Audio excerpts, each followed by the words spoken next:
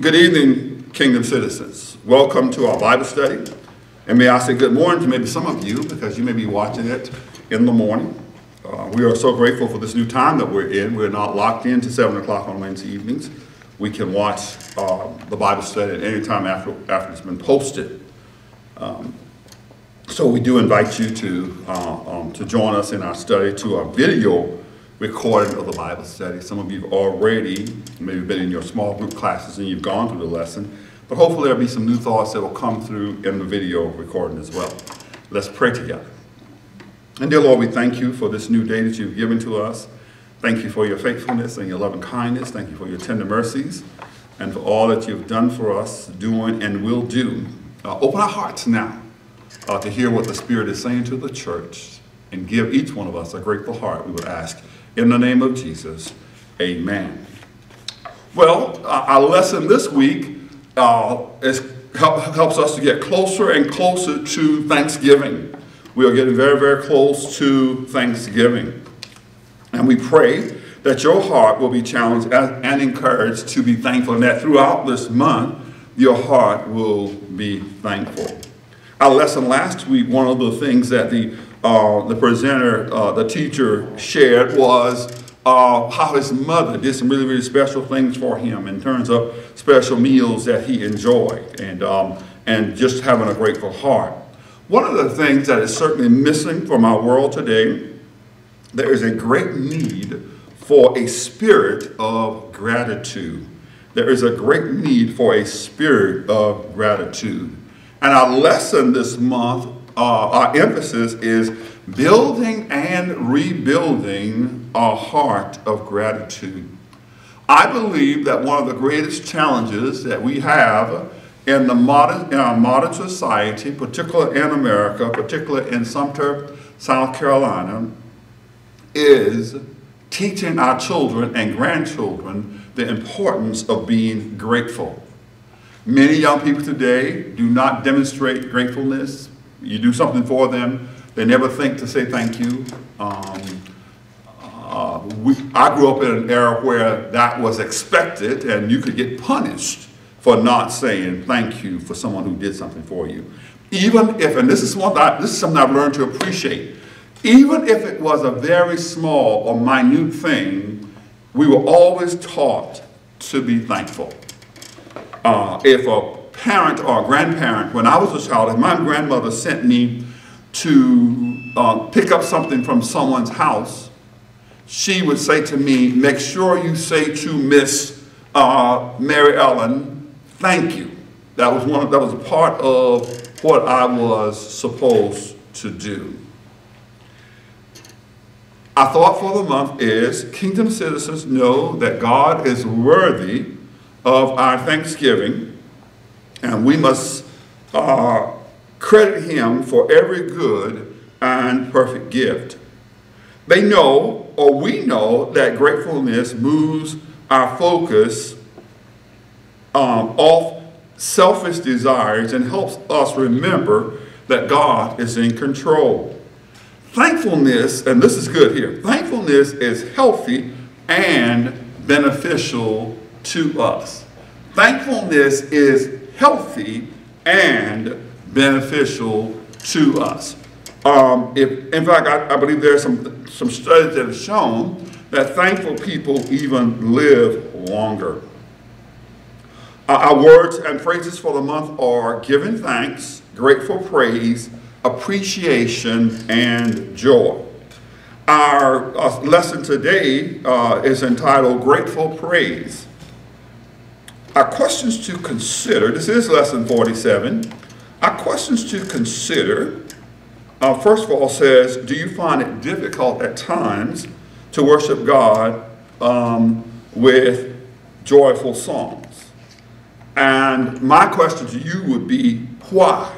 Not just yes or no, but why? Why is it that there are times that people find it difficult to worship God with joyful songs, particularly in difficult times?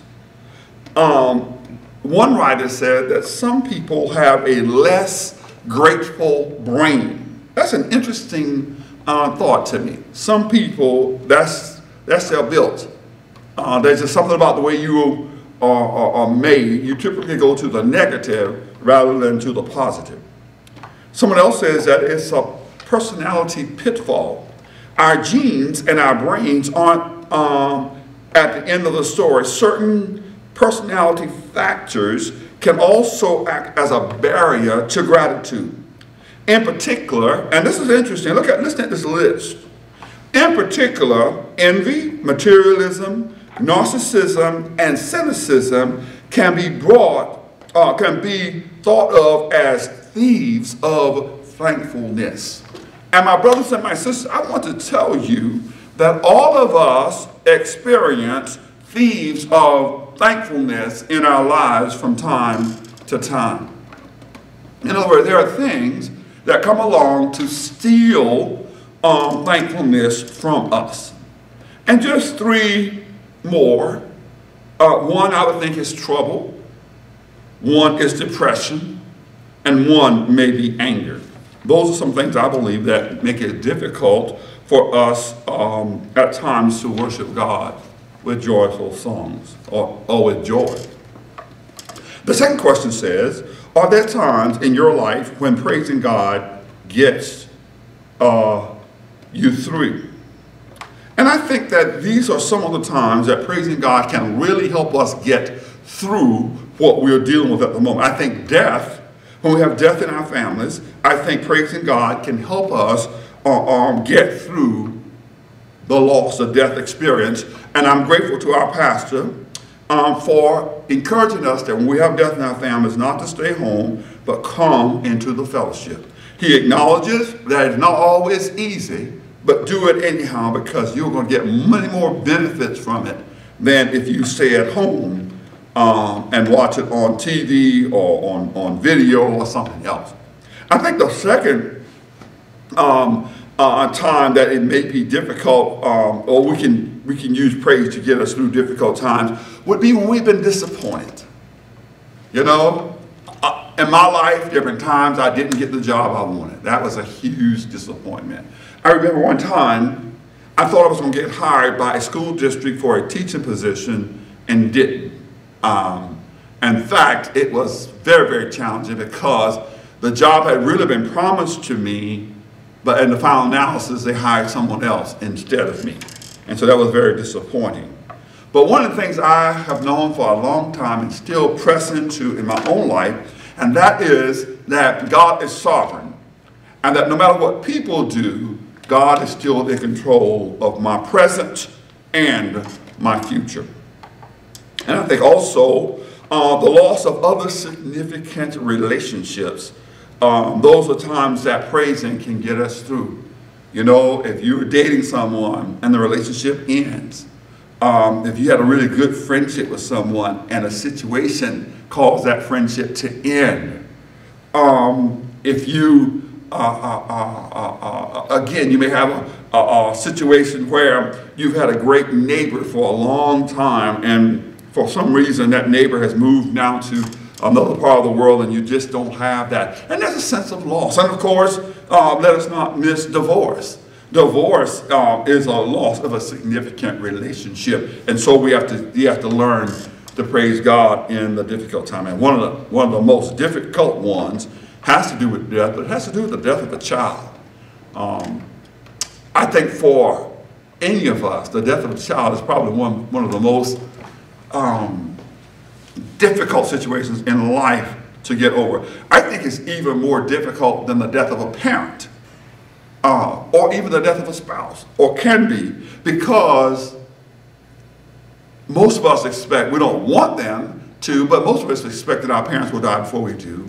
We know that our spouses may die before we do, but we never expect our children to die before we do. So that's a tremendous loss. And so praising can help us in a great deal there.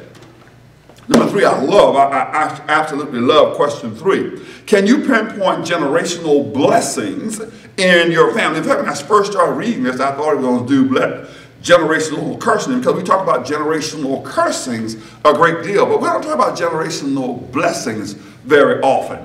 And I just listed 3 here. One of my family's generational blessings to me is prayer. You've heard me say a million times, my grandmother was a woman of prayer. She prayed through the family, and I've learned to do the same thing. Today, I pray for my nieces and nephews on a regular basis. You know, my son and grandson, they are a given. You know, I'm going to pray for them every day. But I pray for my nieces and nephews, and I pray for my cousins, and I have a ton of godsons. Some I've adopted, and some that were parents actually asked me to be their godparents, and I pray for them. So I've learned to pray for God's little people. That comes, that's a generational blessing that we have. And then compassion. Compassion is something that was demonstrated in my family over and over again. I remember 2 of my aunts, one who had some mental health challenges, and her sister that she seemed to, for some reason, hate, or she would just go after in very, very cruel ways. But that was a sister who helped her a lot. And I learned from that particular aunt the importance of caring for people, even though sometimes they are not nice to you, or even sometimes they're cruel to you. So compassion is one of those things that have been demonstrated in our family for generations. And then the love of children. I grew up in a family. If you know anything about me, you know that I come from a huge family. My mother was one of 11 children. My grandmother had 10 girls and 1 boy. And when my grandmother died in 1982, she had 55 grandchildren, 88 great-grandchildren, and 28 great-great-grandchildren. And so I come from a huge family, but there was always a love of children. In our families, or in my family, so among my cousins, a lot of us lived together at different points.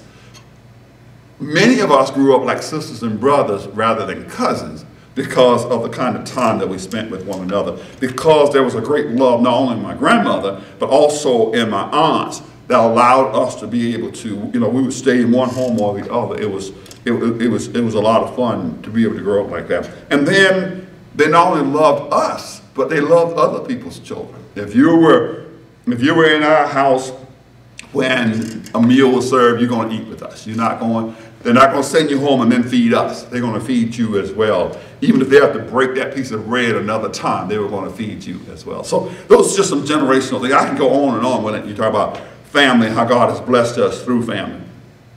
Our text today is a very rich text, and for many of you that have grown up in church or have been in church for any significant amount of time, you are very familiar with this psalm. I want to read it from the New King James Version, because many of us, if not most of us, are familiar with this psalm from the King James Version, and the New King James is very similar. And then I want to read from the Message version. Psalm 100. Make a joyful noise to the Lord, all ye lands. Serve the Lord with gladness. Come before his presence with singing. Know that the Lord, he is God. It is he who has made us and not we ourselves. We are his people and the sheep of his pasture. Enter into his gates with thanksgiving and into his courts with praise. Be thankful to him and bless his name. For the Lord is good. His mercy is everlasting, and his truth endures to all generations. The Message puts it this way. On your feet now, applaud God. Bring a gift of laughter. Sing yourselves into his presence. Know this, God is God, and God, he made us. We didn't make ourselves. We are his people, his well-tendered sheep. Enter with the password, which is thank you. I love that. Make yourselves at home, talking praise. Thank him. Worship him. For God is sheer beauty, all generous in love, loyal always, forever and ever. Wow, how powerful that is. Yeah, so again, the message gives us a little bit different view of this. And as we go into the commentary in our book, it helps us with this as well, because the author uses a couple of different versions of the text with the verses that we have here today. The heart of the lesson says, worship brings thanksgiving, grateful praise, and victory. Kingdom citizens must understand the power of praise and worship. May I ask you, do you understand the power of praise and worship? This well-known psalm, emphasizing the universal nature of God's kingship, is a benediction to the series of psalms which are occupied with the Lord's kingdom rule. Psalm 93 through 100. Most of all, it calls to praise and thanksgiving, while verse 3 and 5 fix reasons for worship. The two main components of this psalm are, one, a call to praise the Lord, and two, a call to thank the Lord. This first component to the psalm is for kingdom citizens to praise the Lord and to do it with a joyful, or with a shout of joy, or a joyful shout. The King James Version says, make a joyful noise unto the Lord, all ye lands. This implies a verbal praise for all people. Then verse 2 admonishes us to serve the Lord with gladness, come before his presence with singing. We should be grateful to serve the Lord, but a more appropriate term would be worship the Lord with gladness. What about your worship? Is it just something else you do? Or is it something you have to go to on Sunday morning? You're trying to get this out of the way so you can get to the rest of your day? Or is this something that you do with gladness? Also, we must come to the Lord with praise. Then verse 3 admonishes us to know that the Lord is God. We must know without a shadow of doubt or without wavering that God is Lord. The second component of this psalm is a call to give thanks to the Lord. The text says, enter his gates with thanksgiving and his courts with praise. God alone is worthy of being worshiped. The kingdom citizens must have an attitude of gratitude when they come to worship. Then the psalm ends with, for the Lord is good, his mercy is everlasting, and his truth endures to all generations. Do you know today that the Lord is good, that his mercy is everlasting, and his truth endures to all generations? It makes a difference. I think there are some really, really good explanations here that the writer, the commentator, has made, thoughts that the commentator has shared with us. Again, true worship comes out of the heart. Do you have a heart of worship? Are you on the same page that God is on? The first outline says that kingdom citizens know that it is critical for believers to worship and give God joyful praise. David, the author of this psalm, tells us to acknowledge that the Lord is God. We'll come back to that in just a minute. He then tells us why and how to acknowledge God. We acknowledge and worship him when we shout our praises, appreciate his status as creator, accept his authority in every detail of life, enthusiastically agreeing with the guidance he gives, and express our thanks for his unfailing love. God is our creator. We did not create ourselves. Let's go back to that first sentence. David, the author of the Psalm, tells us to acknowledge that the Lord is God. Have you in your life acknowledged that the Lord is God, that Jehovah is God? Have you acknowledged that? You know, we live in a day and age now, particularly in our country, where there's a lot of inclusion. We want to include everybody. We want to include the Buddha, Confucius, Muhammad, and everybody else. But none of them are God. The one difference between those guys and our God showed himself in the person of Jesus Christ. And you can go to the tomb of Buddha, Confucius, Muhammad, and their bodies are still in the ground. Their bones are there. But in Jerusalem, there is an empty tomb where our God rested for 3 days. And he's alive forevermore. So we have to know that he's God. What does that mean? It means then that no matter what you're going through today, what you're dealing with, that God is in full charge and in full control. We've got to recognize that. We have to acknowledge that. We have to lean into that. And that's very, very important. Now, who God is in your life will determine a lot in terms of your praise. If he's on the peripheral, to you he's the man upstairs, which I think is just a huge disrespect to God. The God we shouldn't be referring to the God of the universe as the man upstairs. He's the creator, he's the redeemer, he is the restorer of our lives. We need to acknowledge him for who he is. And all of this makes a difference when we praise him, particularly during the difficult times of our lives.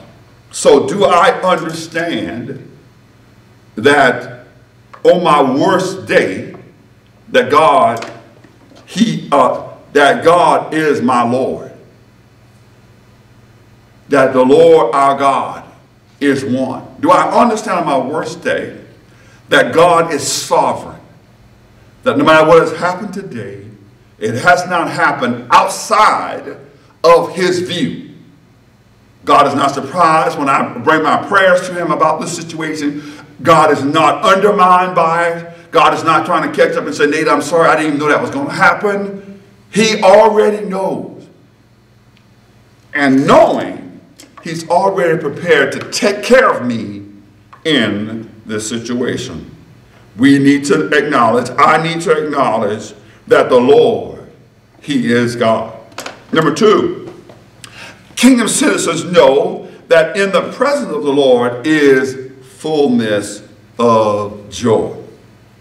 Have you experienced that recently? Have you experienced the fullness of joy that comes from being in the presence of the Lord? God is worthy of being worshiped. What is your attitude toward worship? What do you understand worship to be? It's interesting that we often say, I am going to worship. Some say, well, we have the worship before the preaching. For the believer, worship is not a place or a time. Worship is a lifestyle. God alone is worthy of being worshiped. What is your attitude toward worship? Do you willingly and joyfully come into God's presence, or are you just going through the motions? It's interesting to me that in our churches, we often think that if a person raised their hand when a song is being sung or the preacher is preaching, or if a person says amen, or if a person clapped their hand, we think that they are truly engaged in worship. We think, in fact, oftentimes we think of them as being spiritual. Well, that's not always true necessarily. Sometimes those are just things that we have been programmed to do. We need to understand that we need to come into the presence of God willingly and joyfully. Can I give you an example? And we're Baptists, and I've been in the Baptist church most of my life. I spent a few years in AME church, but Baptist has been my baby. Okay, that's been my teaching. That's been my doctrine. I'm Baptistic in doctrine. So, growing up Baptist, when I was 12 years old, guess what my grandmother told me I needed to do? My grandmother said, you're not 12 years old. You need to join the church and be baptized. I got to tell you, I did it, but I really didn't understand the significance of it. I did it because in the Baptist church, 12-year-olds were to be baptized. And so I did it. I wonder if for some of us, that's our worship. So we're supposed to, quote unquote, we're supposed to go to church on Sunday to worship. So that's what we do. But do we really worship? Because sometimes when the song goes long, oh, when is the song going to end?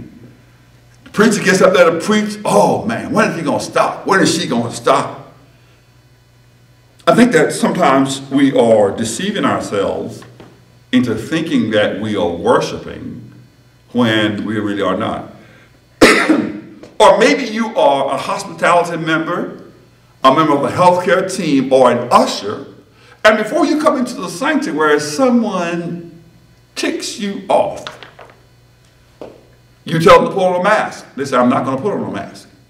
You tell them you need to sit here. I don't want to sit here. Okay? And you can't tell. Okay, so you've already become confrontational with somebody.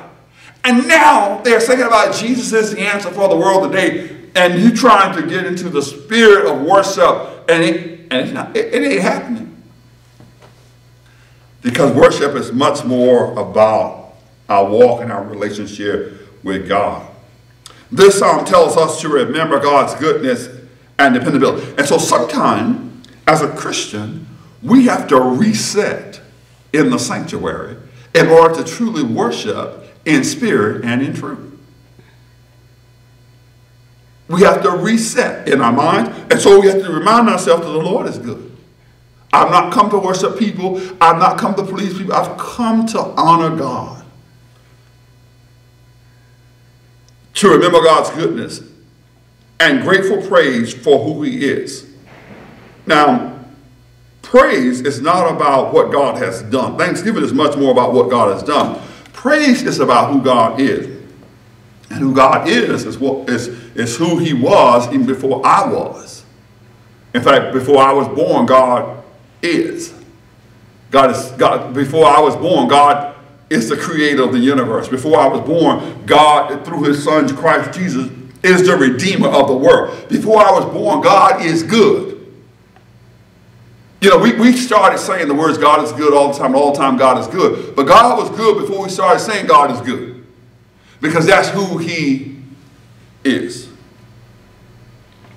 So, it also implies that at times we must force ourselves to worship and praise God as he takes us through the situations of life. There's no doubt about it. That's a great statement. That's one that's worth underlining. That's one that's worth highlighting. That sometimes we have to force ourselves. In other words, what we're really doing is that we're bringing ourselves back in alignment with the Word of God, with the Spirit of God. As you consider this particular Bible study, as you read it on your own, as you go through it, would you say that your life is in alignment with God? Now, I'm not a mechanic, but my mechanic tells me often that when my truck is out of alignment, that can cause a lot of other problems in my vehicle or to my vehicle, even in the way that it rides. I wonder, my brothers and my sisters, what does spiritual, when you are spiritually out of alignment, what does that look like? Maybe that will help us to better understand some of the angry Christians in the church. Some of the disgruntled deacons or passive preachers, because we are out of alignment with God and with His Word and with His wisdom and with His way. Can I just tell you that one of the easiest ways to get back into alignment is to find a place of praise and thanksgiving in your own life. One of the challenges we have as Christians is a lot of stuff that we do are in the public's eye. Well, we need private worship if our public worship is going to mean very much. And finally, kingdom citizens know that God's blessings, love, faithfulness, and provisions flow through generations. Thank you, Lord. Thank you, Lord. Is there anybody who's willing to just say, Lord, thank you?